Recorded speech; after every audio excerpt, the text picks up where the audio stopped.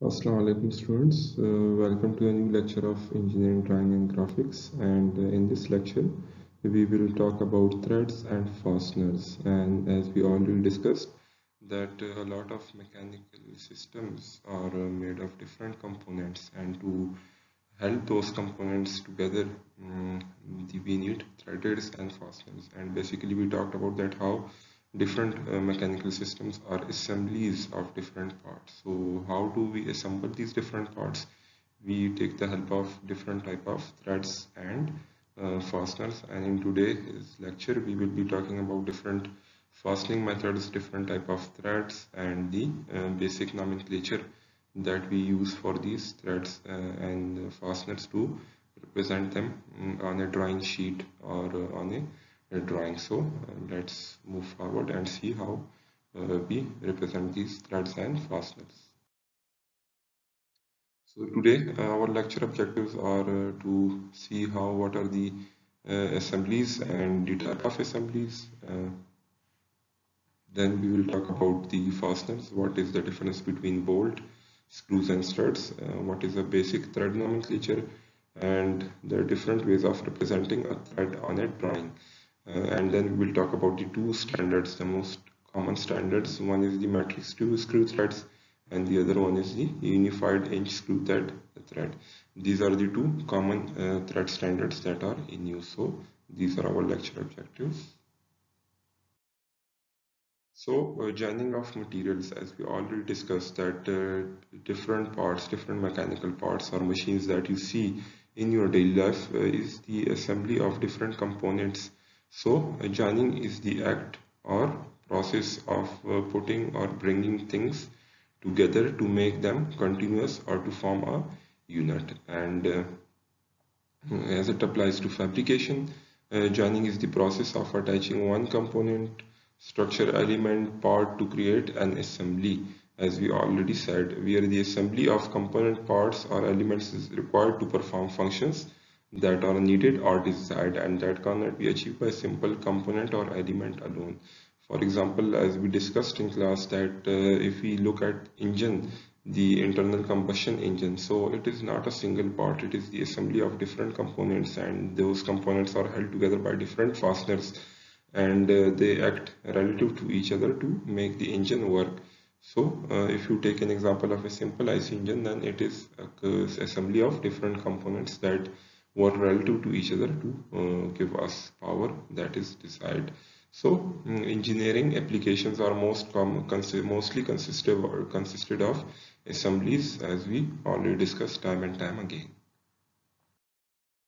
So what is an assembly? An assembly is a collection of manufactured parts brought together by joining to perform one or more than primary functions.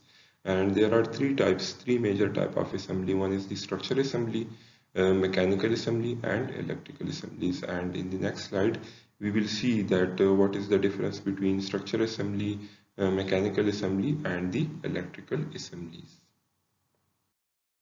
So, by structural assemblies are basically the buildings, the bridges, and the dams. In buildings, you see that we use different type of bricks, different type of joining material with the help of cement and crush, and like the bars, the iron bars that we use to form a composite material, and then we use them all together to form a building. Similarly, we use different type of bridges, and in bridges we do use also the steel structure. The roads all come together to form a bridge, and then the dams. Similarly, these are the structure assemblies, and the primary function is to carry load that is static or dynamic or both. For example, in buildings mostly the load is static. In bridges the load is both static and dynamic, and in dams depending on the nature of the dam, the load can basically be both static and dynamic. So these are the structure assemblies, the type of structure assemblies. And in mechanical assemblies, you are already familiar with our engines, gear trains, linkages, actuators. These are all types of mechanical assemblies, and the primary function is to create, enable, or permit some desired motion or series of motion through the interaction of properly positioned, aligned, or oriented components. If we take the example of an engine, then the most desired type of motion in the engine is within the piston and cylinder. If the piston moves inside the cylinder, then it will gives us the power. So that is the most desired type of motion that we expect from the engine. And similarly in gear trains, linkages and actuators. So these are the type of the mechanical assemblies that are formed by joining together different parts. Then there are electrical assemblies, and their primary function is to create, transmit, process or store electromagnetic signal or start to perform some desired function. For example, the PCBs, the motors, the generators, the power transformers that we see in our daily life are electrical assemblies, and they are used to store or transmit or create a certain type of electromagnetic signal or to perform a desired function. And you are already familiar with motors, generators and power transformer from your daily use. So these are the type of the electrical assemblies. Then there are joints, and in joints we have two type of joints. One is the non-permanent joints. These are the temporary joints with the help of which we can disassemble an assembly without damaging the assembly. And the other type is the permanent joint that don't allow the disassembly once it is applied. If you try to disassemble a permanent joint, it will actually damage your part. So and these are the two types, and let's have a look at what are the types, what are the further classifications of these two parts. So in permanent fastening, we have actually welding is a type of a permanent fastening, and in welding we join together two parts by melting welding rod between the two joining parts with the help of electricity, by giving heat with the help of electricity, or by melting it with the help of the oxyacetylene gas welding. So this is the type of the permanent joining.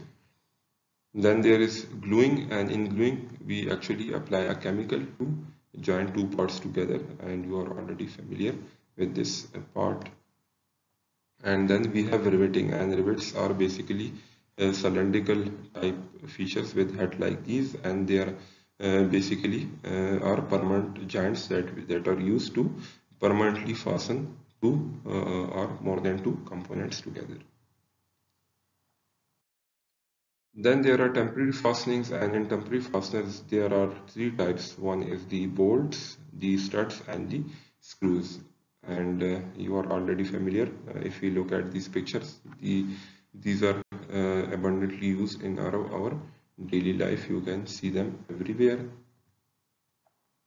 And in non-threaded fasteners, that are temporary fasteners, we have keys and pins, and they are used. Keys and pins are used to actually lock a gear onto a shaft with the help of small components, keys or pins like these. So these are also temporary fasteners, and with the help of these temporary fasteners, we can actually disassemble the gear that is assembled on a shaft.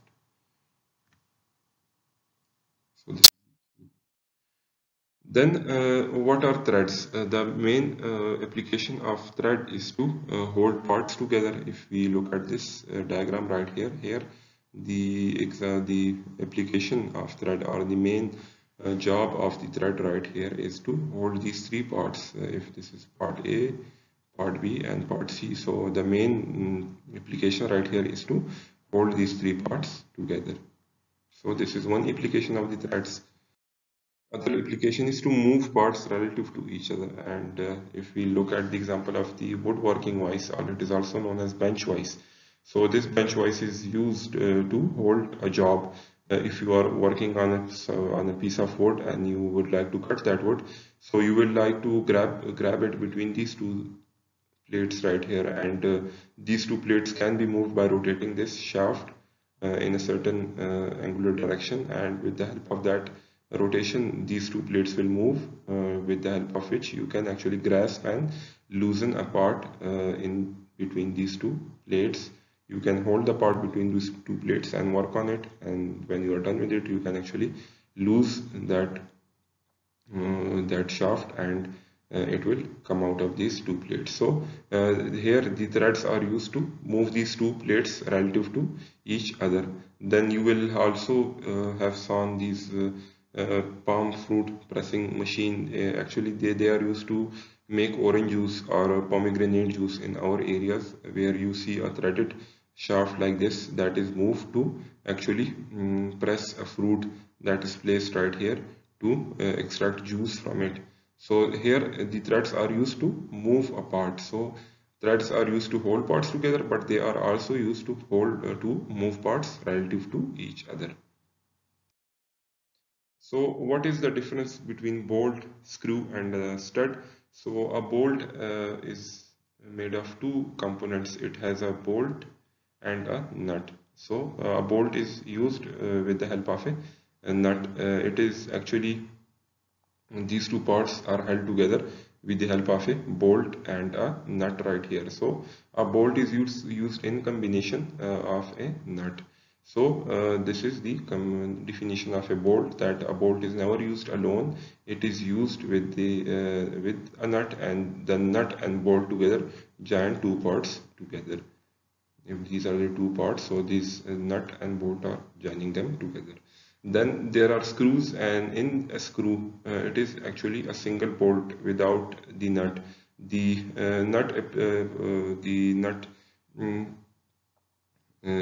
job of a nut is performed by internal threads that are placed right here,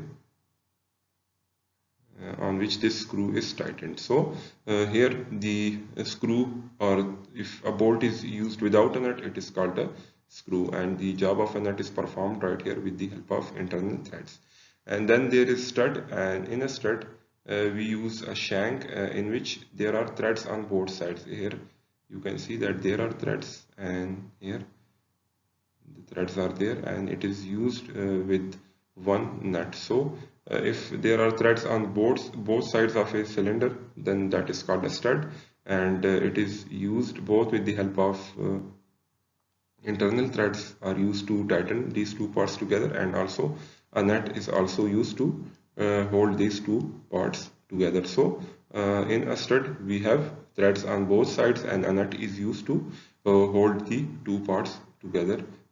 Here both internal threads are given on this side of this part, and the nut is used to actually hold these two parts together. So these are the differences between the bolts, screws and studs.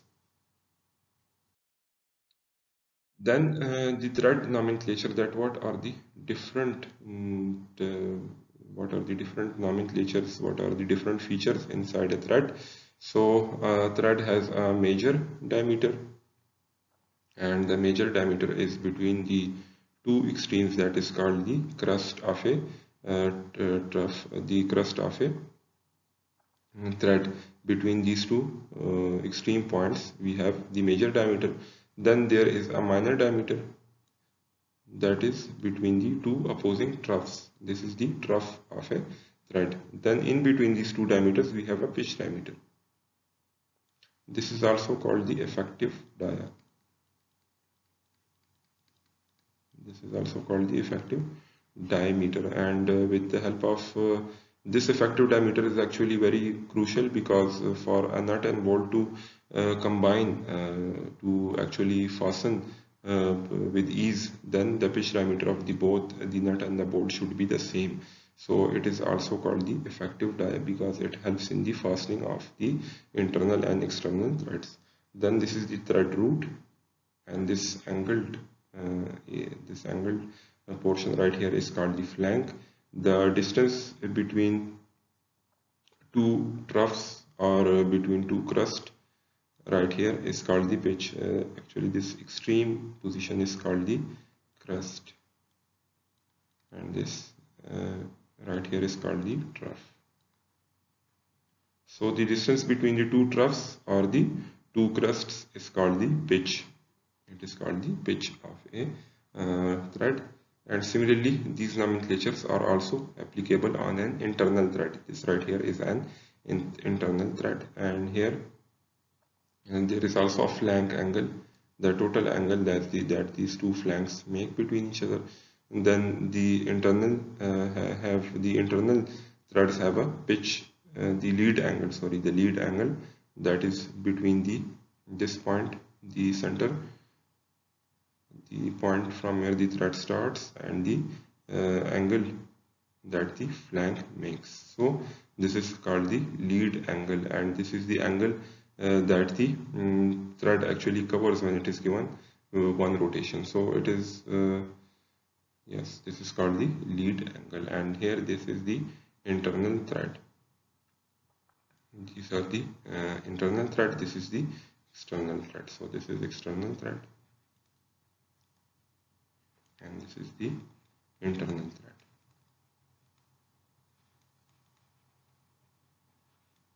Here you can see the section lines. The section lines right here. That's the actual indication that this is the internal thread. Then there are different thread types, and the main thread types that we use daily in our daily life are our metric and screw threads. They are actually used for very general use. And then based on the shape of the threads, we have square threads. Square threads are used to power transmission in our gear trains and application like these. There are then acme threads, and acme threads are stronger than square threads because of this slant edge. They have a much more load bearing capacity, and they are used in the lead screw of a lathe machine. They are actually used in the lead screw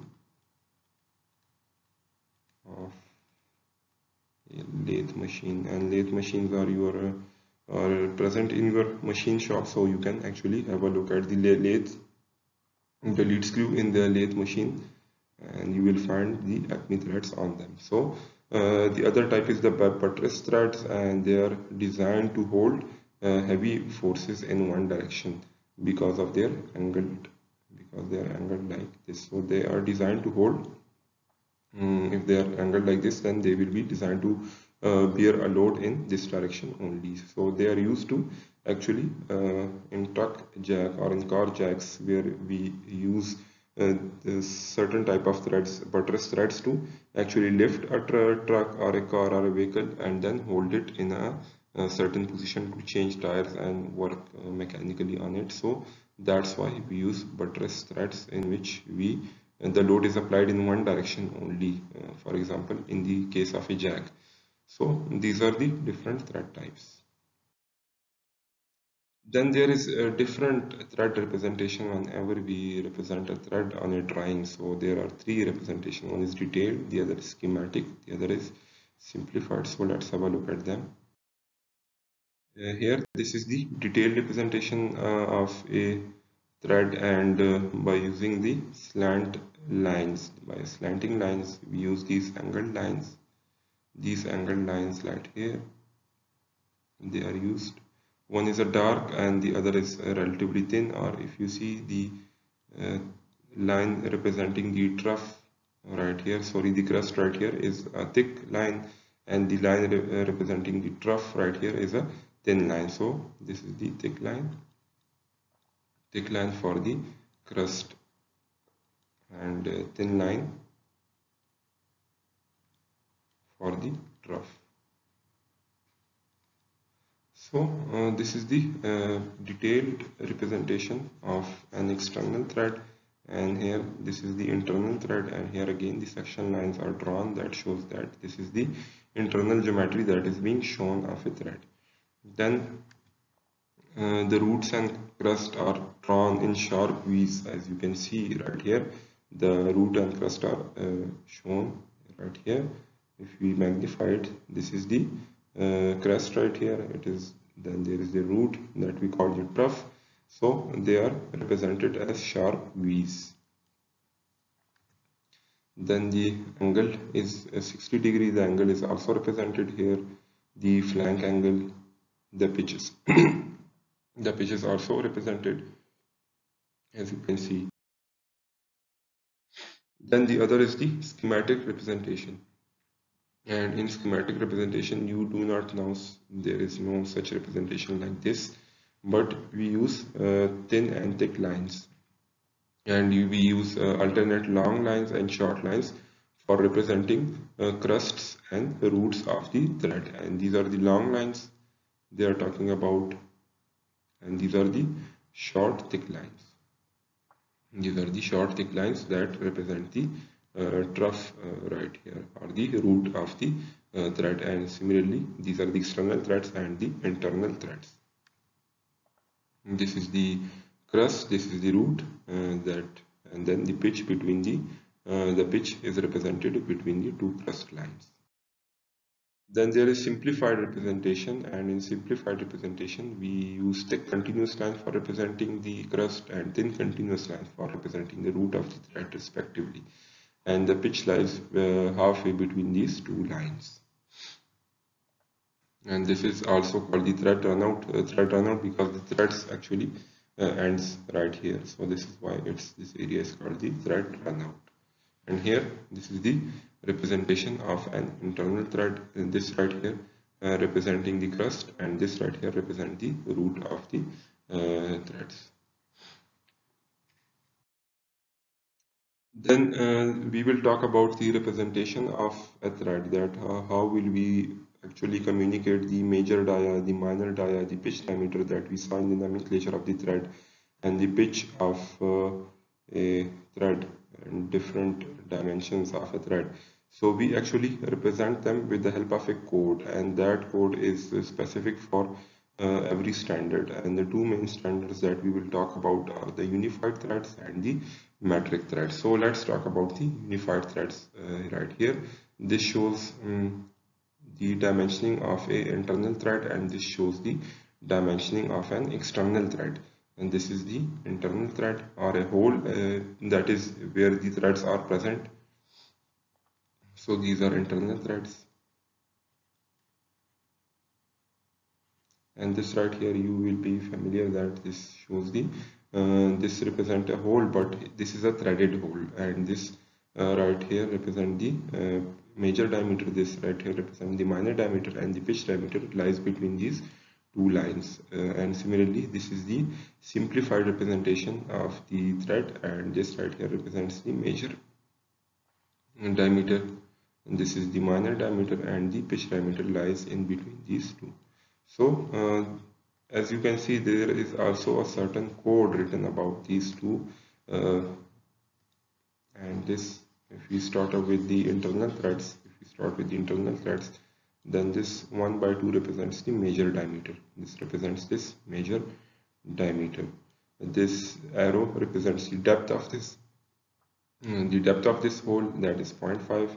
This represents threads per inches, and this is the nature of the threads, that is unified national codes, that actually the threads are fine, coarse, or extra fine. This 2 represents the thread form, B is representation of an internal thread, and RH is for right hand threads. And then these are the external threads. This is the major diameter, the threads per inch, the thread form, the thread class. 2A, actually A is for external, and B is for internal. The alphabet A and B actually represents external and internal threads, and this is also called as right hand. So there are two types of threads based on the handedness, and if you place a thread vertically, longitudinally, then if you see the threads that are aligned as such, they are going upward on the right hand side. So this is called the right hand thread. And if you see a thread, if you place it vertically and you see the threads aligned like this, then they are called the left hand threads. So this is the left hand thread, this is the right hand thread. So you can actually place it vertically, look at it, and if they are aligned on the right side, then they are the right side threads, and if they are aligned on the left side, then they are the left hand threads. So let's look at in detail that what this code actually means. So for internal threads, this represents the major diameter, this 3/8, This symbol represents the thread depth, and this actually gives us that how much deep is the thread. Then this is the threads per inch. This shows us the thread form or series. UNF means Unified National Fine. Then there are thread class, that is 3. Then the external or internal for B represents the internal threads. LH represents the left-handed threads. And these thread classes, the thread form actually gives us the internal diameter, the external diameter, sorry, the major diameter. This actually this thread form and series and the threads class gives us information about the major diameter, the minor diameter, the pitch diameter, and the pitch of a screw or an internal thread. So these are actually the different dimensions that are required, but we actually represent these dimensions in the form of a code like this. And now you see that what every element of that code means. And we will be having a look at certain tables in our class when we attend it physically, and there I will show you some tables where you will be seeing that how these different thread classes, the thread form represents different type of major and minor and pitch diameters. Then there are another standards of threads, and that is called the metric threads. And in metric threads, the M actually represents the metric term, that this is a metric threads. The 6 represents the major diameter. This also represents another variable. This represents the thread class, and this shows the left-handedness of the threads. This again shows the depth of the thread, and this is for the external threading. So for metric thread we also have a certain amount of a certain type of code, that with the help of which we specify again the major diameter, the minor diameter, the pitch diameter, and the pitch of the thread. So these codes actually represent different type of sizing of a thread. And right here, if we look at the metric coding, so M actually for external threads, M actually represents the metric form. This is the major diameter, this is the pitch of the thread, and these are the tolerances counts, that what is the tolerance for the pitch diameter and what is the tolerance for the major diameter. Then there is the for internal threads, this also represents M is for metric, 6 represents the major diameter, 1 is the pitch of this thread, and then there are the tolerances class, the 5H and the 6H actually represents the tolerance class. And for the H right here, the H alphabet with these 2, 5 and 6 represents the internal thread. And for external threads we actually put G right here, G alphabet to represent that this is the external thread code for an external thread. And with the help of these codes we again get information about the major diameter, minor diameter, pitch diameter, and information like this. And we will be looking at some table in our classrooms in which I will tell you that how we use this code to actually use the different tables to get different sizings for our